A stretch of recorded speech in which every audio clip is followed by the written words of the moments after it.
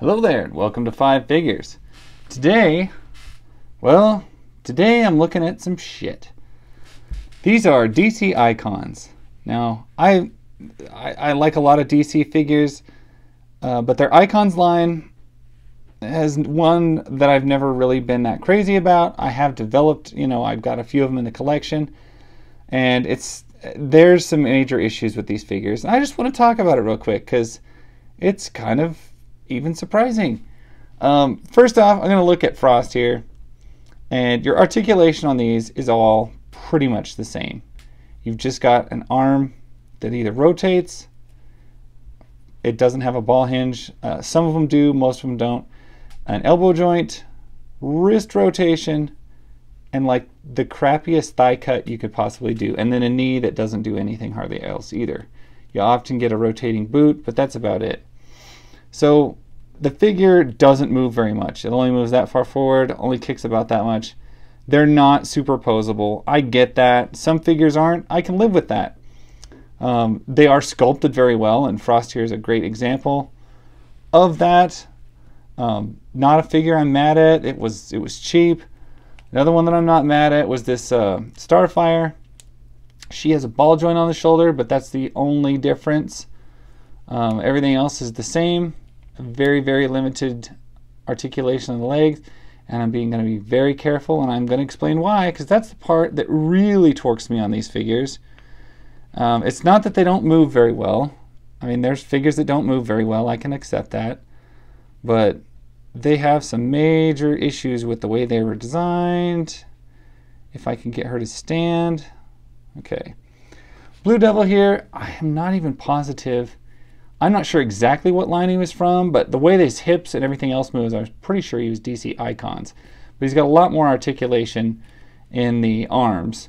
And you know what? I'm going to give him a pass. He is an absolutely amazing figure.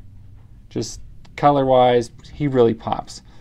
He's got a little ab crunch and everything like that. That's not the problem I'm having. The problem I have has reappeared with several figures. This is, what is her name? I can't remember exactly. It's super something, but Wonder, I can't remember if it's not Superwoman. I can't remember. This is fresh out of the package. This is me opening the package. Arm falls off, leg snaps off. This was sealed. This is out of the package. I bought this from a friend at a garage sale.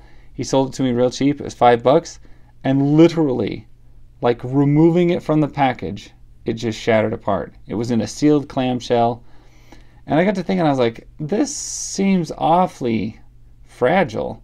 And if you look in there, there's your problem. They used clear acrylic joints and plastic, and that is not, it's just so brittle it just shatters. And they've done that with all of these. And even if they paint them, like if you look, her arm joint and stuff, it's painted, like her leg there, it's painted blue, it's painted red, like it's plastic or like it's the same material that this is. It's not. It's clear, just clear hardened acrylic plastic, and it just shatters. So anyway, this is fresh out of the package, and that's pretty much standard. Yep, go ahead and fall over. I'm surprised your leg didn't break. Because, I mean, I have the exact same issue happened with my Catwoman here. Well, this was a very expensive figure to buy on the secondary market. It's a highly desirable figure just because she's awesome. This is one of her best suits. They haven't really made like a lot of these. I'm just going to knock everybody down so don't fall over. But this was a figure that, I got it and immediately leg snaps off.